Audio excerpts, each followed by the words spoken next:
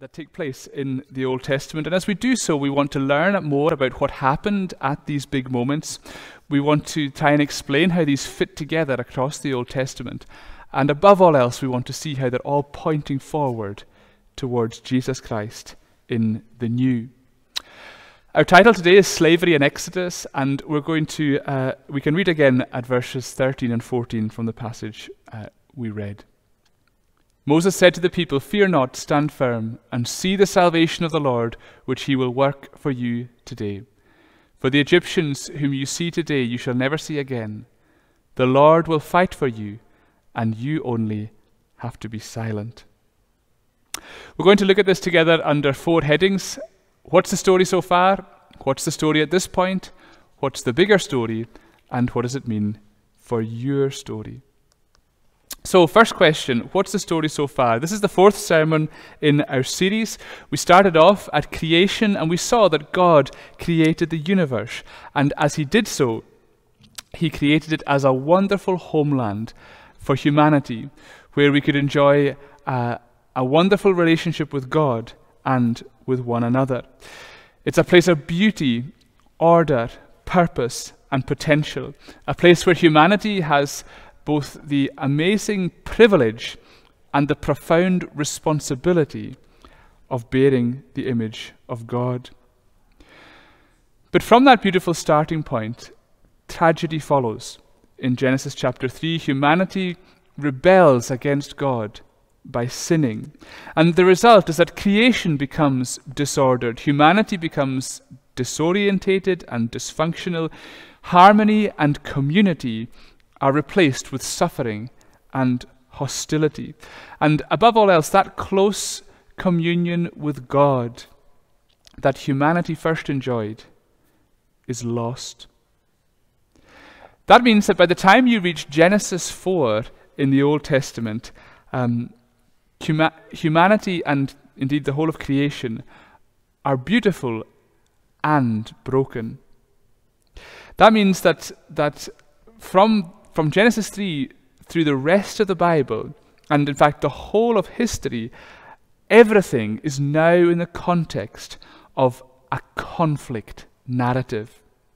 The kingdom of God is being opposed by the kingdom of evil. And humanity is totally caught up in the midst of that conflict. And that, of course, is the reason why that for every human who has ever lived, life is a struggle and a battle. In that conflict, there is no neutral ground. Humanity is either in fellowship with God or in rebellion against him. There is no third option. As you read through Genesis 4 to 11, you see the awful consequences of all that's happened. Humanity becomes horribly hostile towards God and towards one another, and becomes both the victim and the cause of terrible suffering. The story of Genesis 1 to 11 is that everything is broken. The beautiful homeland of Genesis 1 and 2 is now a battleground. But the story of the rest of the Old Testament is that God is not giving up. And from Genesis 12 onwards, God begins to implement an amazing plan of restoration. That plan begins with Abraham, who we looked at last week. Abraham is chosen by God, he is called to a new life, and he's given wonderful promises by God. Central to those promises is a family, as you have in these verses in Genesis 1 to 3. Abraham is called by God. He's promised that he will have a child. He's promised that through that child, his descendants will grow into a great nation through whom the whole world is going to be blessed. And throughout all of God's dealings with Abraham, the great emphasis on the promises that Abraham receives is that he has done nothing to deserve any of it. The promises are all grounded on the grace of God. Grace is foundational to God's dealings with Abraham. And we call these promises of grace that Abraham receives, we call that a covenant of grace. But what's happened between Abraham and this chapter that we read in Exodus 14? Well, two key things have taken place. First, the family has grown into a nation. So you can look at that diagram there. It's just really a very simple family tree. Abraham did eventually have a son, Isaac. He actually had other sons, but Isaac was the first one born to Abraham and Sarah. He was the one promised by God. Isaac had two sons, Esau and Jacob. Jacob is the figure that Genesis focuses on, and God gave Jacob a new name. He called him Israel. Jacob went on to have 12 sons, as you can see on the diagram there, and they went on to have sons and descendants, and they were all soon part of one big family nation that was named after Jacob's other name. They were called the Israelites. So by the time we reach Exodus, the Abraham, Isaac, Jacobite family is huge. It's become a nation. But we must not forget, it was still a family. So when we hear the word Israel today, we tend to think of a political nation. But when you read the word Israel in the Bible, we are primarily talking about a family. This family has grown so big, it is a family nation. The second key thing that's happened, though, is that the family has gone from prosperity to slavery. Abraham was a very wealthy man. He had flocks and herds, gold and silver, male servants, female servants, camels and donkeys. That prosperity continued through Isaac and Jacob. And Joseph, one of Jacob's descendants, he actually reached the very top of the civil service in Egypt. And so in many ways, the family was very successful. But towards the end of Jacob's life, there was a severe famine in the area where they lived, and so the family moved en masse to Egypt to settle in an area called Goshen. And that takes us right up to the end of the book of Genesis, and at that stage everything looks pretty good. However, Exodus chapter 1 tells us what happened over the next 400 years, and I'll just read it quickly for you. These are the names of the sons of Israel who came out of Egypt with Jacob, each with his household: Reuben, Simeon, Levi, and Judah, Issachar, Zebulun, and Benjamin, Dan and Naphtali, Gad, and Asher. All the descendants of Jacob were 70 persons. Joseph was already in Egypt. Then Joseph died, and all his brothers, and all that generation. But the people of Israel were fruitful and increased greatly. They multiplied and grew exceedingly strong, so that the land was filled with them. Now there arose a new king over Egypt who did not know Joseph, and he said to his people, Behold, the people of Israel are too many and too mighty for us. Come, let us deal shrewdly with them, lest they multiply, and if war breaks out, they join our enemies and fight against us and escape from the land. Therefore they set taskmasters over them to afflict them with heavy burdens. They built for Pharaoh store cities, Pithom and Ramesses. But the more they were oppressed, the more they multiplied, and the more they spread abroad. And the Egyptians were in dread of the people of Israel.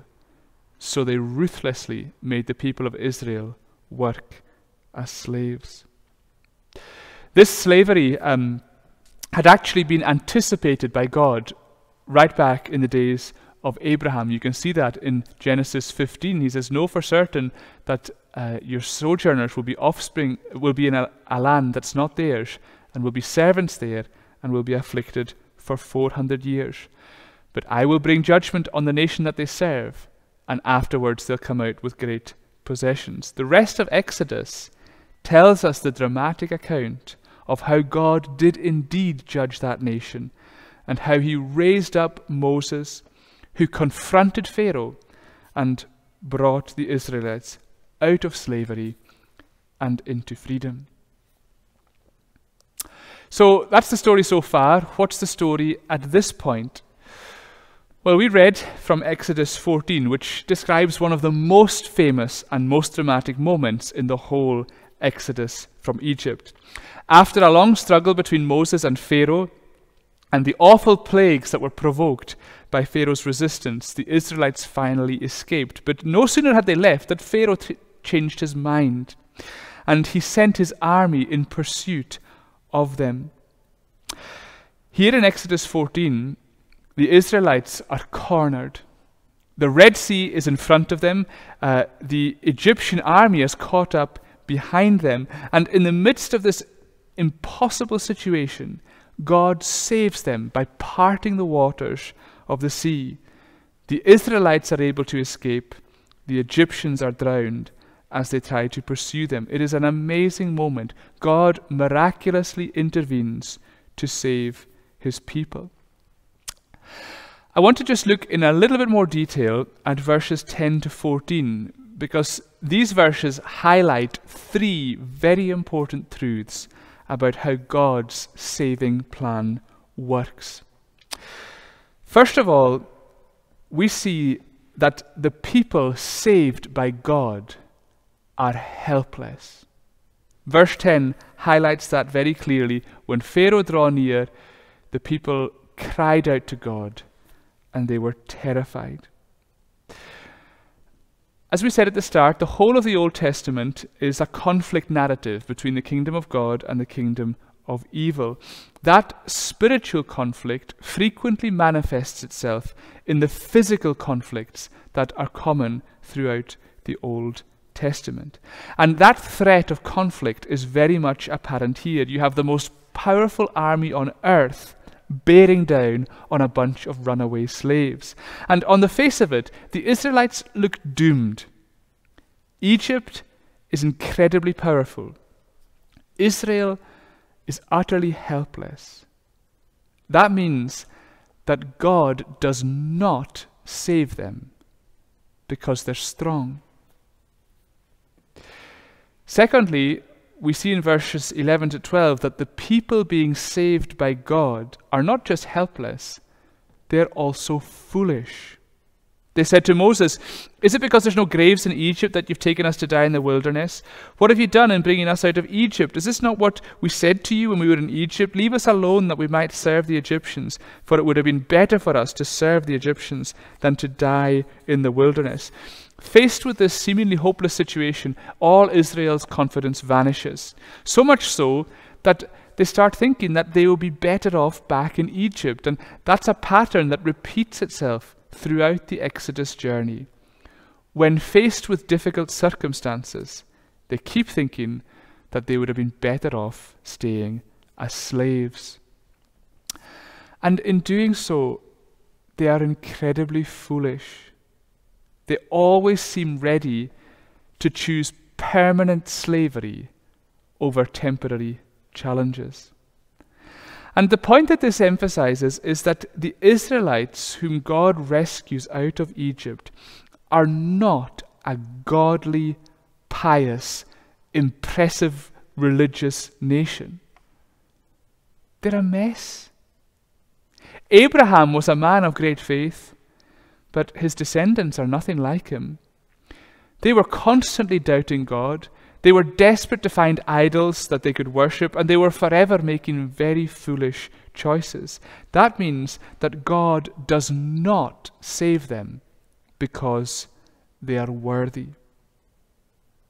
So we see that the people being saved are helpless. The people being saved are foolish.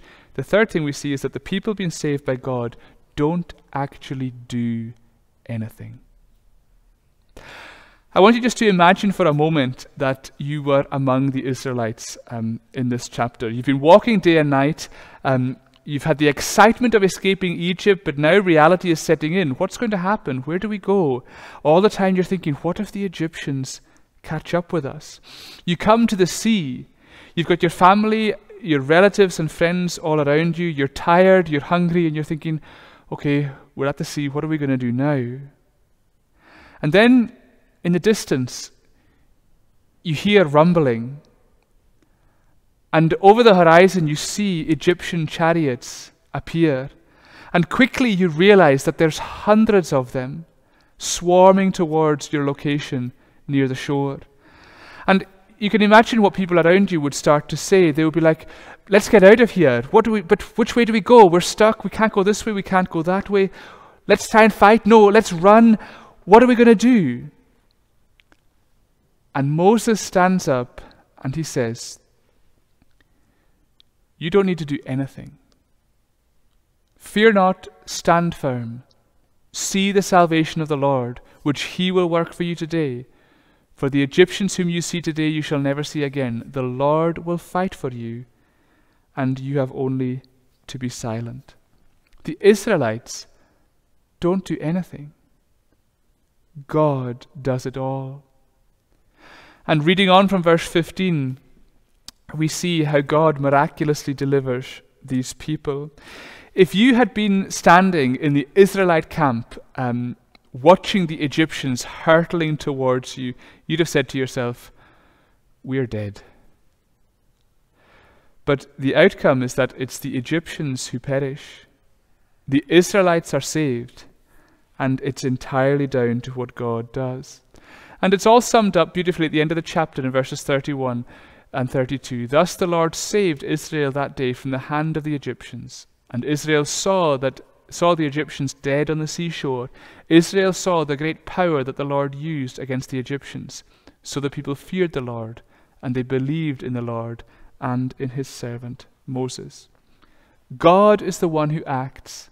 That means that the Israelites are not saved through anything that they do. So the people saved by God are helpless, they're foolish, and they don't actually do anything in order to be saved. And it's essential to recognize this because it is showing just how broken humanity is. It's very easy to think that sin has left humanity kind of, a wee bit spoiled, a bit less than ideal, but if we get our acts together, then we can put things right. And that, of course, is what many of the world's religions say. And looking at the Old Testament, it's easy to think, well, the Israelites, they're kind of the good guys, aren't they? So yes, they had their issues, but obviously they weren't as bad as the other nations, so they're the ones that God liked best because they weren't too bad. It's so easy to think like that, but we must recognize that that is a totally inaccurate understanding of both the Israelites and humanity. The Israelites in the Exodus and in the whole of the Old Testament were a broken mess. They were not the best of a bad bunch. They were not pretty good with just a few wobbles. They were not a model of faithfulness or godliness. They were a broken mess, and that's because the whole of humanity is a broken mess. And the Israelites were no different. Sin has wrecked humanity. And the horror of things like famine and slavery and deception, violence, conflict, and all the other terrible things that have happened between Genesis 3 and Exodus 14 are all showing us that humanity is in an awful state. And if you stretch things from Genesis 3 right through to Scotland in 2021, it's still the same. The result of that is that humanity desperately needs to be rescued. And it's at this point we see that Exodus 14 is revealing another crucial aspect of what makes God's saving plan possible.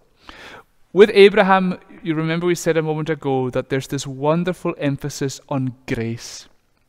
God initiates a plan of salvation. Abraham does nothing to deserve it.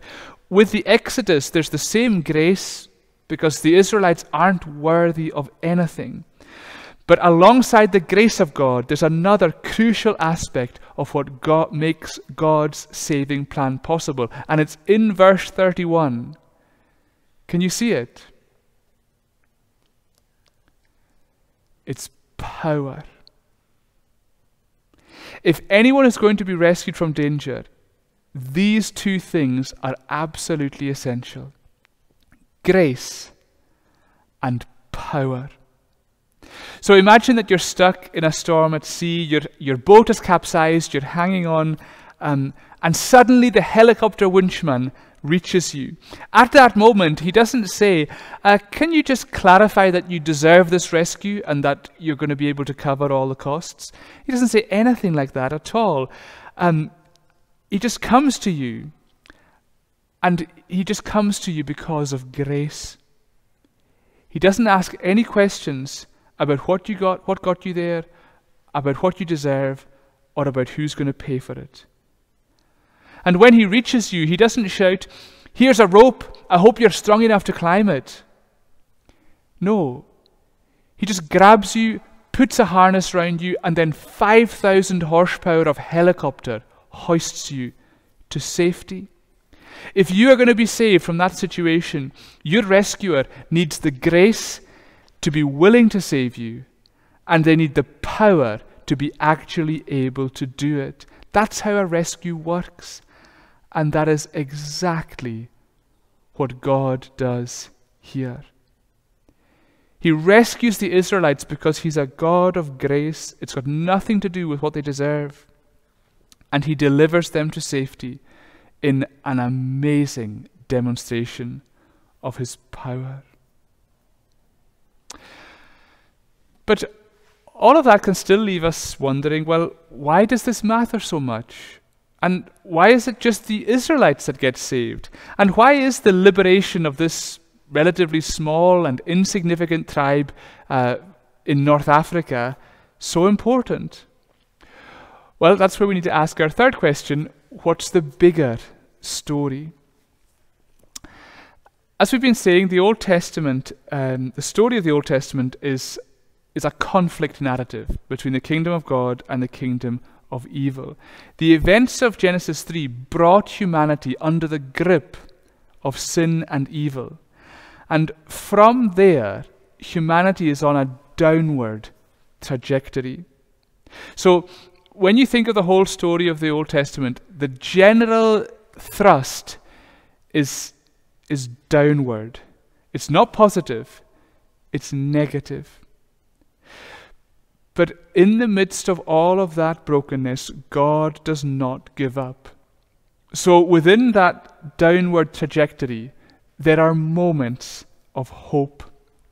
And we could draw it a wee bit. That's a very, very simple drawing, but a wee graph line like that captures, I hope, what I'm trying to say. It's generally going down, but all the little upward bits are moments of hope. And these wee upward bits are actually the bits that we're highlighting in this series. So the first was Abraham, where God places family at the heart of his saving plan, and he gives precious promises of grace. So Abraham was a really positive moment, but after Abraham, things went downhill again. The family grew, but they ended up as slaves. So the next kind of moment of hope is Moses. The family are rescued from slavery, but even in that rescue, they doubted God, and as we'll see next week, I think, it does not take them long to abandon God despite everything that he's done for them. And that's the pattern that continues throughout the Old Testament. There are these positive moments, but the general direction is downward. The pull of sin is too strong. In the great Old Testament conflict between the kingdom of God and the kingdom of evil, it's not the kingdom of God that's winning. And you can easily think to yourself, well, that doesn't really sound very good. But none of that should actually surprise us. Because in the Old Testament, God is not trying to give us a series of successes. He is giving us a series of signposts. All of these moments are pointing forward. They're pointing forward to Jesus Christ. And that means that just as it was with Abraham, as we saw last week, so it is here in Exodus, that everything before us in this chapter and all these great events, all of that is a sign pointing us forward to what God is doing through Jesus. Slavery in Egypt is pointing us to the fact that we are slaves to sin and we desperately need to be rescued. The weakness and foolishness of the Israelites is showing us that we cannot save ourselves.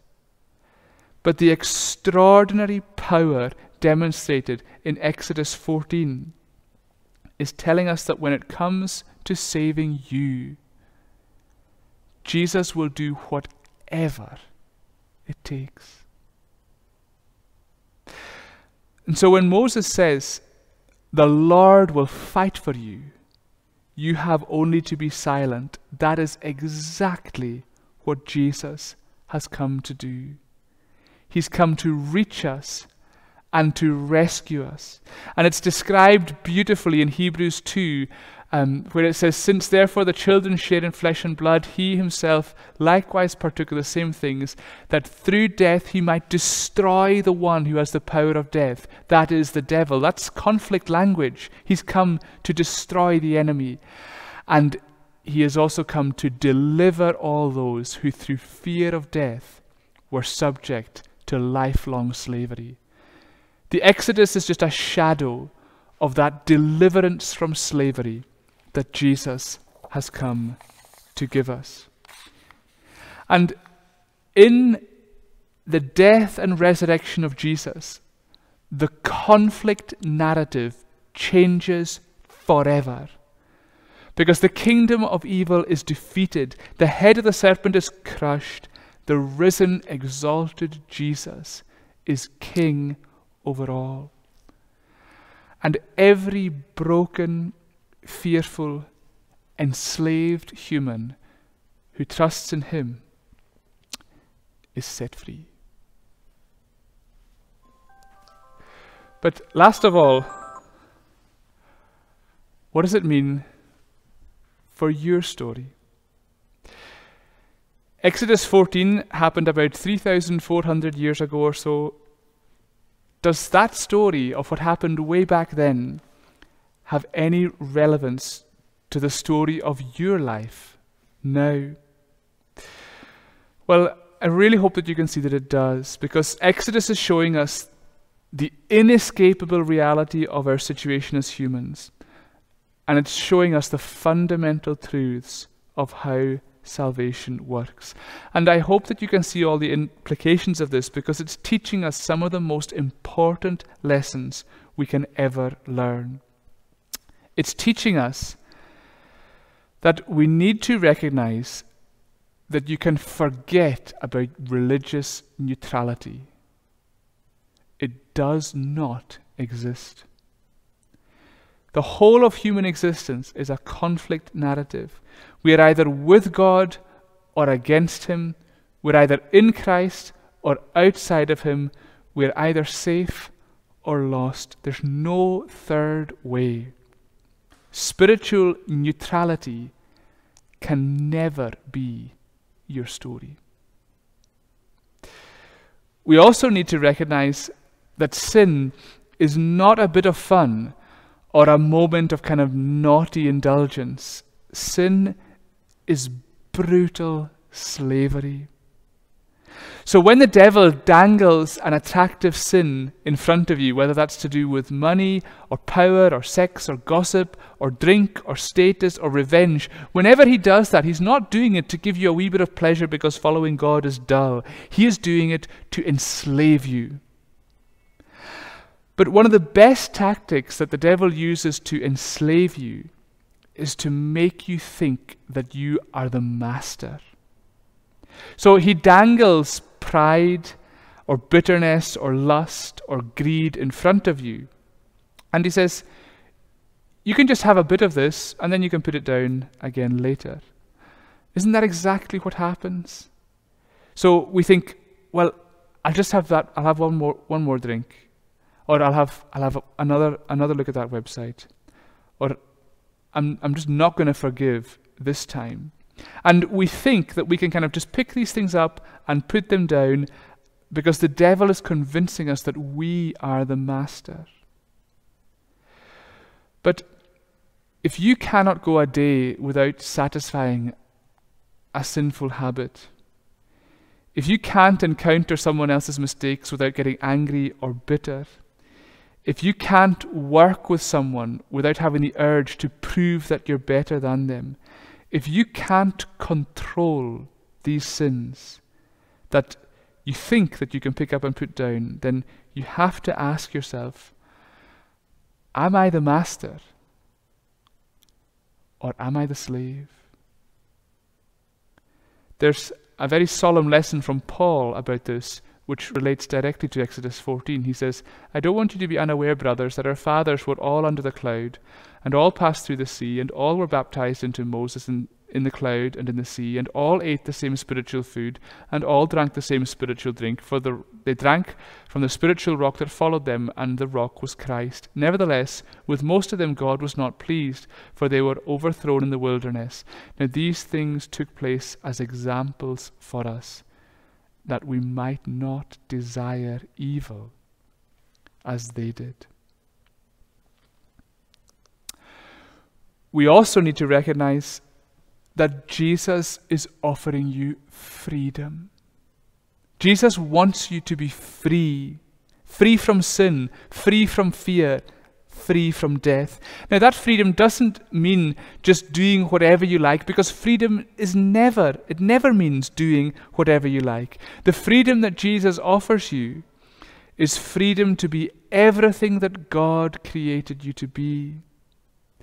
And one of the best illustrations I ever heard of this is to think of a steam engine. A steam engine's an incredible piece of engineering. They're just magnificent when you see them in all their glory. But if you took that steam engine and thought, I'm going to use this steam engine to go along a beach, and you put it on the sand, and you think, I'm going to fire it up and I'm going to get the boiler billowing and we're going to go along this beach because I want to go wherever I want and I want to go along this beach. If you tried to run a steam engine along a beach, then it's a very feeble sight. But if you put that steam engine onto the rails that it's made for, then it thrives and it can roar through the countryside in magnificent freedom. And the point of that illustration is to say that humanity thrives when we live to be what God created us to be. And that makes perfect sense, because if you think of all the great achievements of humanity, they're actually all examples of humanity simply doing what God tells us to do in Genesis 1 and 2. So the brilliant examples you see of someone who champions community, or someone who cares for the environment, or someone who makes an amazing discovery, or someone who is astonishingly creative in art or music, they are simply doing what God has created us to do. And one of the great goals of Christianity is to redeem and restore all of that wonderful potential in humanity. And it's a great reminder that Christianity is not slavery. And any presentation of Christianity that implies that it is a counterfeit. So, as a Christian, that means that in everything that you do this week, whether that's as a student, a parent, a colleague, a boss, a member of this church, God does not want you to be a slave. He wants you to thrive. But perhaps the most important thing that we need to recognize from this whole story is this: that no matter who you are, no matter how bleak your circumstances, no matter how great and numerous your mistakes, God has enough grace and enough power to save you. Do you feel weak and helpless? Do you feel foolish? Do you feel like an idiot with all the things that you've done and that you regret? Do you feel like you've got nothing to offer the people around you, or this church, or God? Do you feel like you're just that you're just mucked up so much, there's nothing you can do? Well, if you feel like that, right now, God is saying to you, I will fight for you. And you have only to be silent. And in that silence, look at the cross where Jesus died. Because on the cross, you will see just how much Jesus will fight for you. And all you have to do to be saved is hold out your empty hands to Him, and in His abundant grace and in His immeasurable power, He will do the rest. Amen. Let's pray. Father, we thank you so much for your grace and for your power, for the salvation of the Lord that you have accomplished. And we pray that in every way we would just lean on you and look to you. And instead of thinking that we know best, and instead of doing our own thing, that we would remember your great words that you are the one who will fight for us, and we have only to be silent. In that silence, help us to see more of you, Lord Jesus. Amen.